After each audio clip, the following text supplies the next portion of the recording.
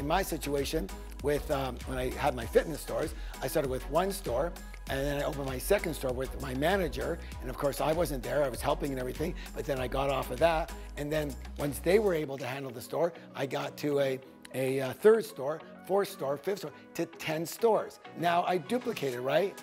Now what happened after that, I'll tell you in a second. That'll be the next step. So you duplicate so you can show expansion, so you can show that this business can grow to a very high level. And because of that, you can help a lot of people and make a lot of money, good or good.